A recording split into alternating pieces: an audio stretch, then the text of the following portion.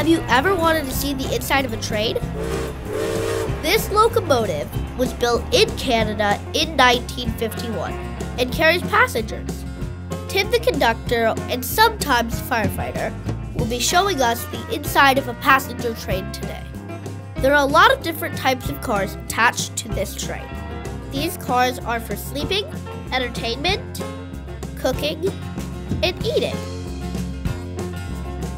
Next, we're going to see the engine room, which makes the whole train move.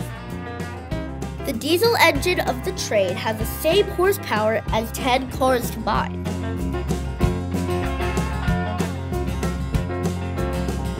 Past the engine car is where the engineer sits.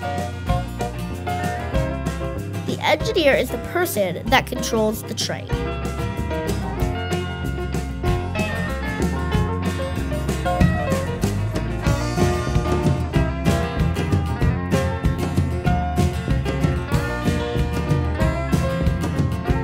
These levers control the speed and brakes. And of course, the train whistle too. Have you ever heard of a caboose? This car has tall seats so that you can look over other train cars ahead of you.